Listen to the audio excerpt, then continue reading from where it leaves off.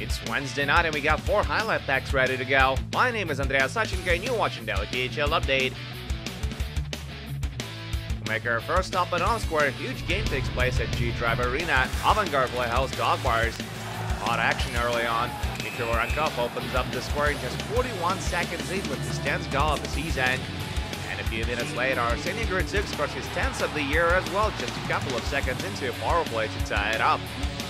Late in the period, Alex Broadhurst speeds down the ice for a partial break, but he can't get it past Timur Bilalov.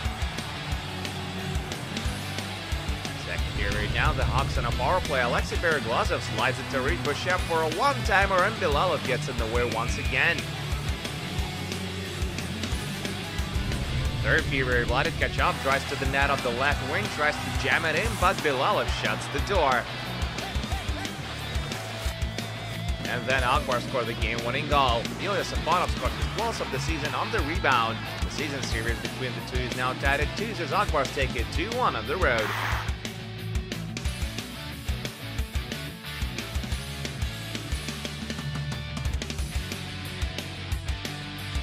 We're up to Yaroslavl now, where Lokomotiv defend the ice against Traktor.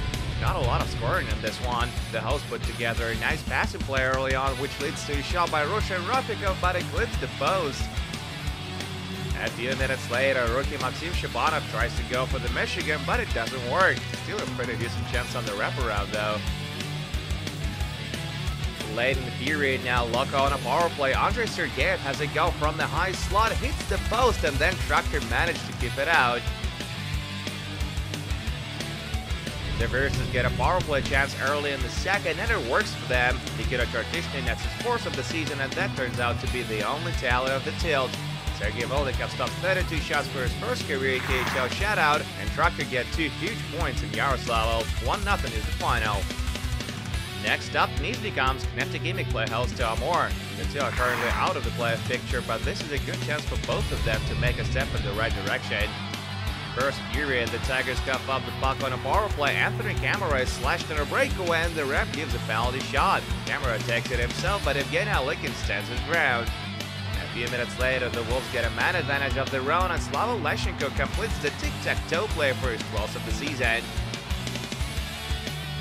Moving on to the second, Amur win the draw in the offensive end. Backhand shot by Stanislav Bacharov, and Andrei Tikhomirov makes a great glove save. He's going to finish the night with 31 saves for his 3rd shutout of the season, and Neftegimik take it 1-0 on home ice.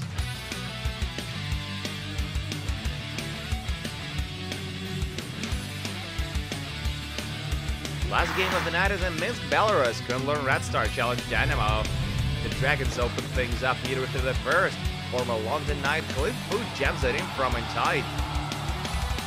He scores his 2nd of the game early in the second period. This one comes with a power play, and that gives Red Star a 2-0 lead.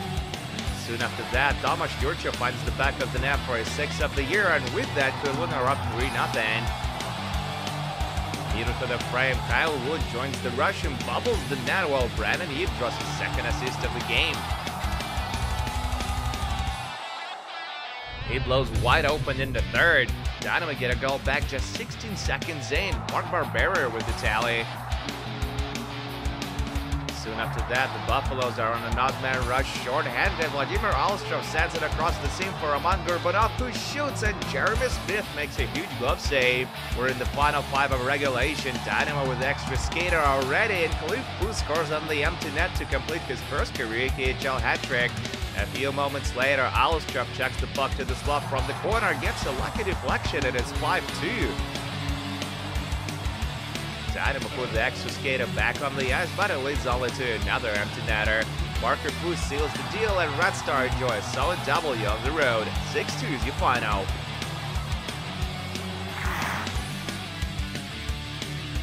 And that's it for the KHL update, but do come back tomorrow for another set of 3 games, including Boris versus Red Army and Admiral against Metallurg. My name is Andreas Sachinka. Thank you guys so much for watching, and don't forget to check back with us this Thursday.